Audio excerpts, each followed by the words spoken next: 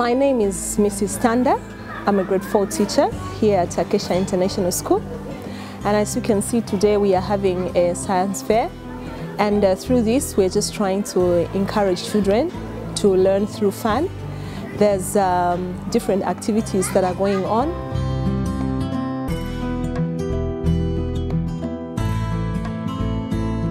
Children are presenting their own project where they were encouraged to make their own inquiries about things that they want to know.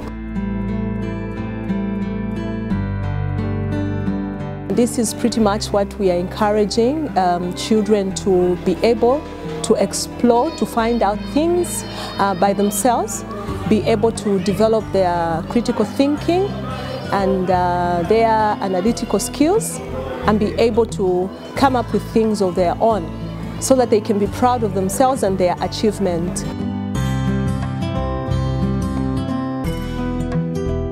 This is our Acacia Science Fair. I'm a grade 7 student and she is a grade 6 student. Our science project is, does garlic have antibacterial and antimicrobial properties?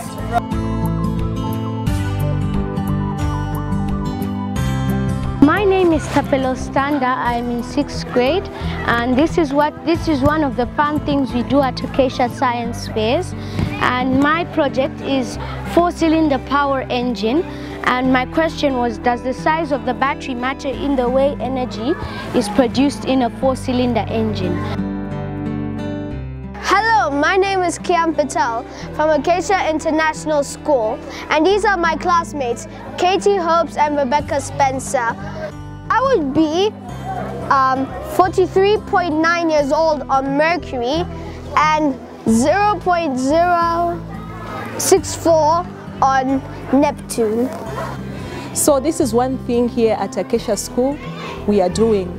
We are really trying to develop a child to be innovative, to be able to manipulate things that are around them. So to not just to sit there and wait for things to be given to them, but they are given a platform to explore so that they can develop their untapped potentials.